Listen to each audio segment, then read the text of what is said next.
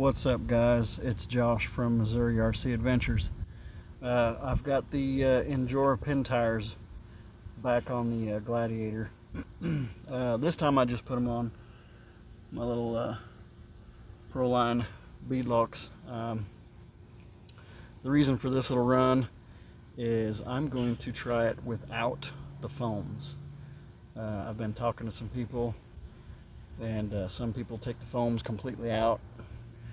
The foams that come with these, they're okay. I mean, they're just regular old foams. But these tires are awesome with foams, so I can imagine they'll be even better without. They are a sealed bead lock, so it's got, I mean, it's just got air in there. And they are super, super soft. This thing, again, is only weighted on the servo, so other than that there's no weights in this thing, so it's completely stock. I like these tires. I know that they're a competition tire, they're made for the fenderless buggies, I get it, I know it, but I like this tire so much just because of the way it grips. I've got a decent sized rock garden. I've got my homemade rock, if you can see all that. But from my perspective and what I crawl on, these tires are about perfect for me. If you watched my review, one of my downfalls with the tires was the size of the sidewall. It is a ginormous tire, and again, I get it, it's for the fenderless comp crawlers. I think, don't quote me on this, but I think INJORA is going to do a more scaled down pin tire for the stock rigs. Again, don't quote me on it, it's just something that's been talked about. So, but without further ado, I'm going to get a little bit of running video with this thing with no foams. See what it does and see how it acts. So, stay tuned.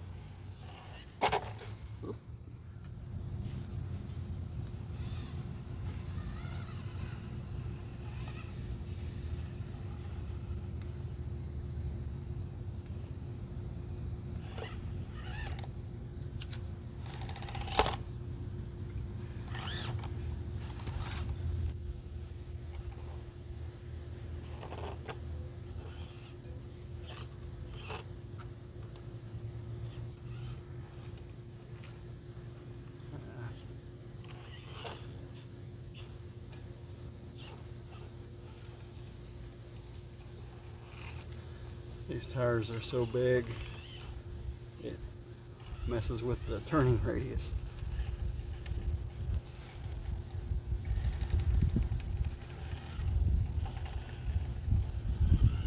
I love how they grip though.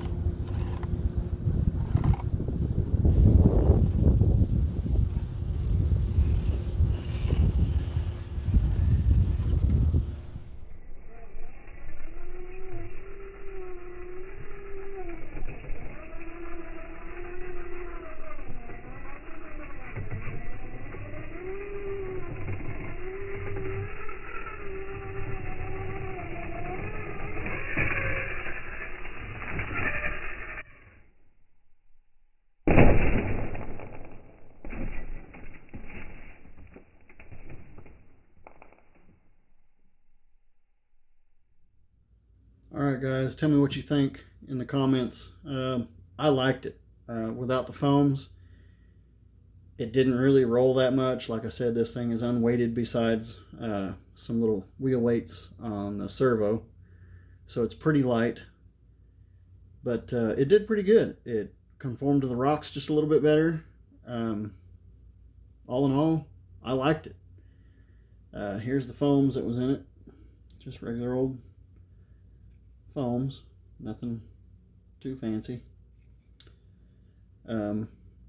If you guys are keeping up with my channel, I still have some more tires to do.